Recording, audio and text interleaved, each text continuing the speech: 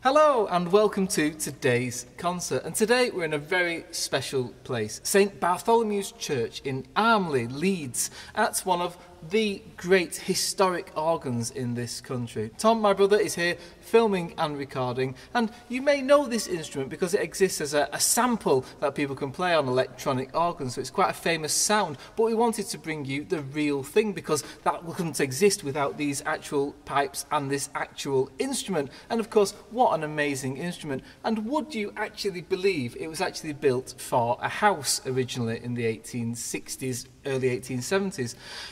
Thomas Stuart Kennedy was an engineer and businessman in Leeds, and we're talking about the time when people were richer than they're ever going to be ever again, and when people got slightly carried away in the Victorian times and didn't let their imagination get in the way of any sort of reality or anything like that.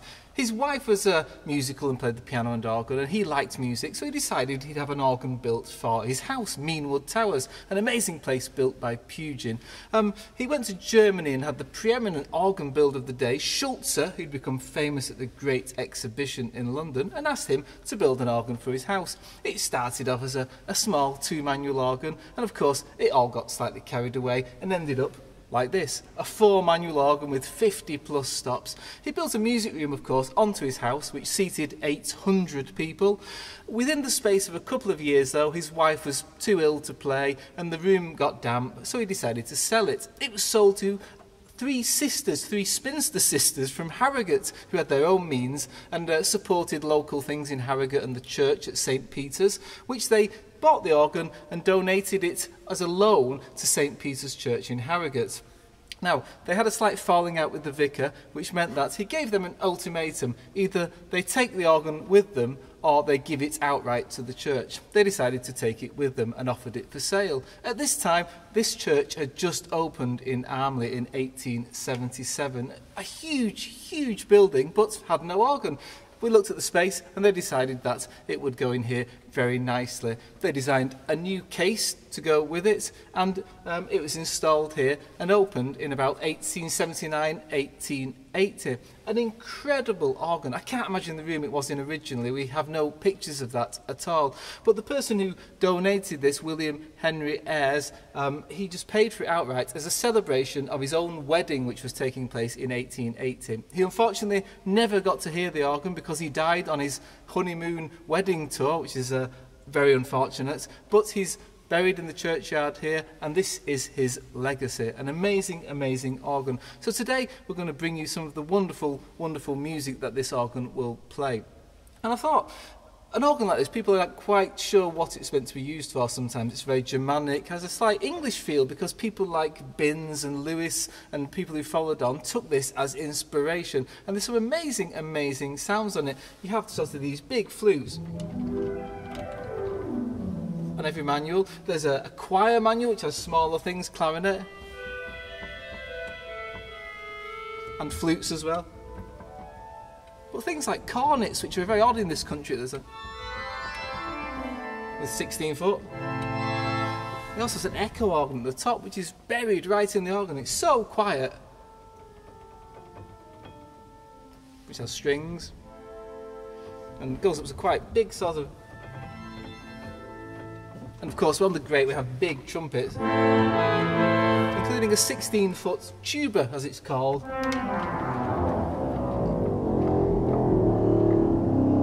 And that's just the manual stops. The front pipes do play. The pedal's massive, as you expect, and the swell is pretty standard for what you'd expect. And I want to play a piece of Bach now, the Prelude and Fugue in E minor, BWV 533. And there's a reason for playing this, because here at ARMLEY, we've been allowed to come in today by Graham Barber, who's the organist here, and he's a brilliant, brilliant musician, a very clever guy, and really knows his stuff, and he's a real expert, especially in Germanic music. And I've heard him play all my life, and he's absolutely brilliant. But I can remember the first time I ever met Graham. It was the 22nd of February in 1993 at 2 o'clock. And you might think that's a bit strange. I've not got an amazing memory like that. I just know that because that was my first ever organ competition.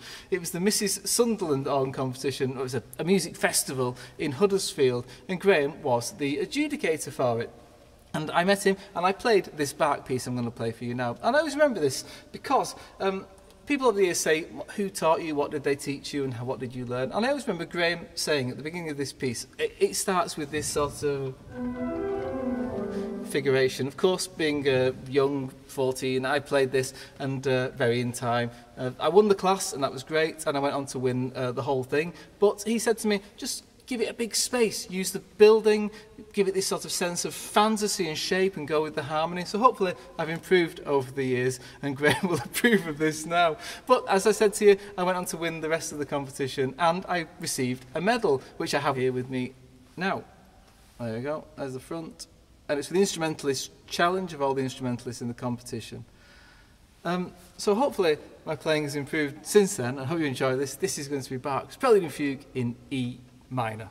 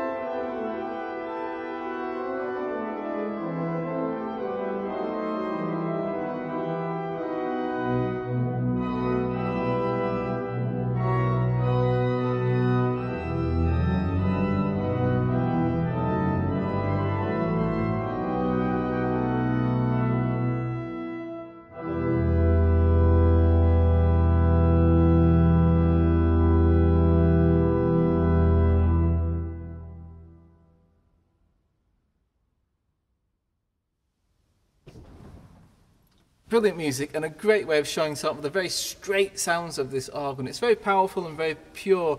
And when it's first built, it's a different sound to English ears. It was rebuilt in 1905 by James Jepson Binns, who added this new console and a pneumatic action and pistons as well. But he kept the sound of it. He was a real disciple of Schulze. And if you've seen other places like Rochdale Town Hall or the Albert Hall in Nottingham, this is very much the same sort of Binns design of console. Now, Binns, of course, influenced people like Lemare with his thumb pistons and being able to change stops to do transcriptions. So I'm going to play a transcription of some Wagner now. The Liebestod from Tristan and Isolde, that great tragic opera by Wagner. And of course this opera comes from about the time when this organ was originally built. When that opera was being premiered, this organ would have been built in the workshops in Germany before being brought over here to Leeds. Very beautiful music, and this showed the very, very beautiful sounds of using all 4 manuals. Lemare was a great concert organist, of course. He used to play these transcriptions at church in St Margaret's, Westminster, where he was organist at the time. And there's lots of thumbing down where you play on one manual with your thumb and the fingers on another. But in this one, he takes it to extremes. It's both hands thumbing to 4 manuals, 3 manuals at once, 4 manuals at once sometimes. And there's hundreds and hundreds of notes. It's really awkward, but it sounds so beautiful. It has this real yearning with it, because in the opera this is the final scene as Tristan lays dead in Isolde's arms, and she sings of how she wishes to join him, and she then does at the end of the opera. And the whole opera then resolves into this beautiful chord right at the end of the whole opera. I hope you enjoy this. It shows the wonderful sounds of this instrument. This is the Liebestod, the love death, from Tristan and Isolde.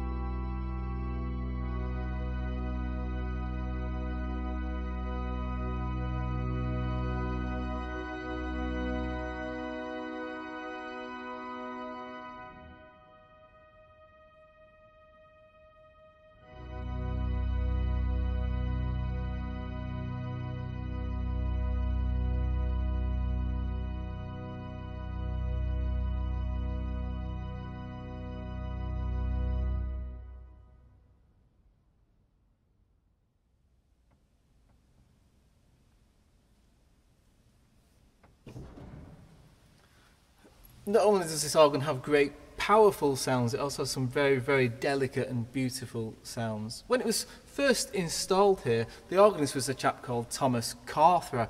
He was organist here from 1878 till about 1921, so a good 40 odd years of his life, and he regarded this organ as his own personal property, and I think he's classed as a real character and a real sort of quite a brusque Yorkshireman who said everything as it was to people, but he used to let people play the organ and then show it off, and was really proud of this instrument. But a few interesting tales about him. When the services were on at church in the evensong, the sermon used to last some 45 minutes, and you could just pop out of the back of the organ, out through the blower room door, and pop down the road to the local pub, the Malt Shovel, where he would have a little bit of light refreshment before returning to finish playing. So he was a really interesting chap, and it's amazing to think he sat there playing this instrument. And of course, for such an amazing, heroic instrument, there's only really one piece I'm going to finish with today, and that's the first movement of the Eroica Symphony by Beethoven. Written 1803 to 1804, it was originally meant to be dedicated to Napoleon Bonaparte.